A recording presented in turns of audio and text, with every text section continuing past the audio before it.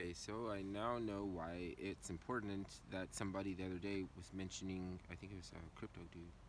He said, we got to start questioning how many things are a beast.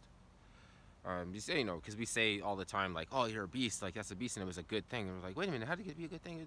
Because some people think the beast is weak, right? A beast is a strength node.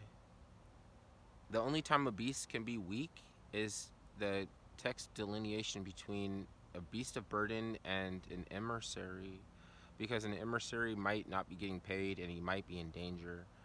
Then if an emissary is unrevealed and so not yet revealed, and he's standing in the backgrounds counting his money, you could say that he's coming weak. um, Also the text delineation, because if you can't delineate the difference between a beast of burden and an emissary, and you put the yoke on the emissary, you're the enemy.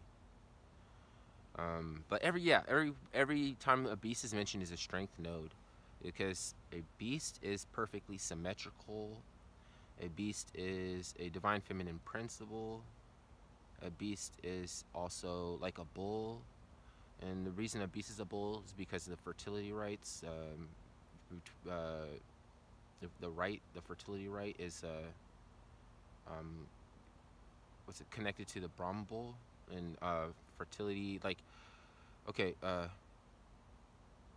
the fertilizer, yeah, right. It's excrement is Excalibur, and that what turns the lawns of Camelot green in the Arcturian dynastic, you know.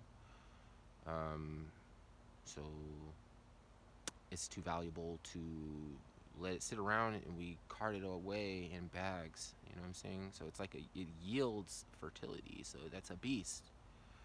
The reason, okay, a divine feminine principle can also be um, portrayed as a bull with horns, even though it's a feminine principle.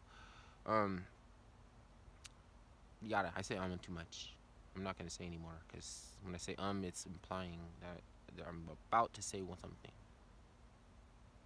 Maybe just turning it into a turning it into not catharsis. What's it called? It into a chore. Oh, why am I doing that?